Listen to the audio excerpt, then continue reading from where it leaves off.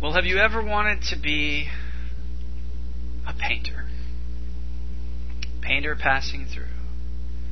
Well, it may never happen, to be honest with you. I mean, don't want to be pessimistic or anything, but if you have Photoshop elements, you can definitely fake it. Faking it in this case might be the best way to go. So, go into View and Organize Photos and take a crisp photo, something that you want to make it look like an oil painting, and we're going to open it and give it a very textured, oily, canvasy look.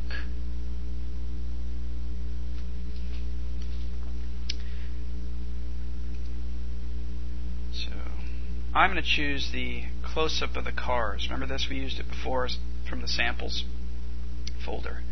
I'm going to pull it into the editor, and we're going to add a few different filters to get our desired look.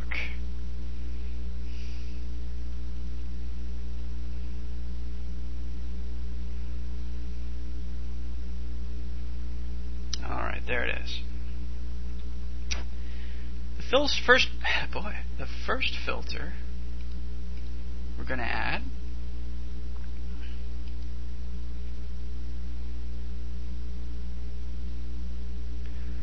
we're going to do brush strokes, angled strokes.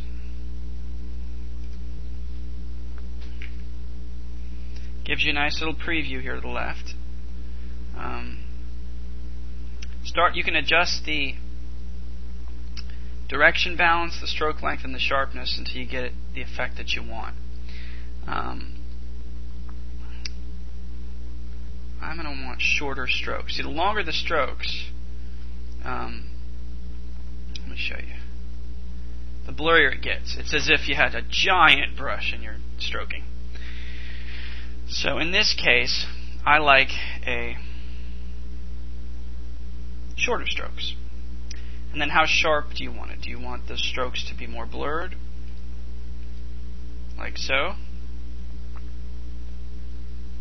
Would you rather they be sharper? I personally like the sharper look.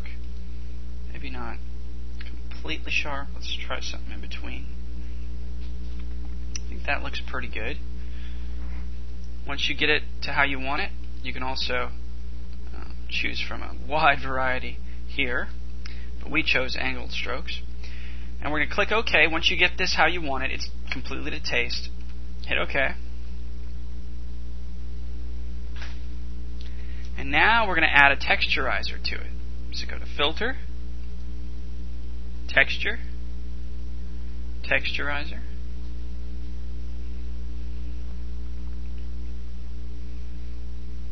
And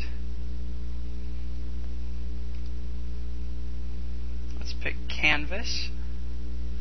And now we can decide how much of a scaling we want, or how much those little dots we want. See? Like so. See how it looks like a canvas relief? Now this, yeah, in this case we want a low relief. We don't want the little beads to look like they're standing up too much. So, once you get it how you want it,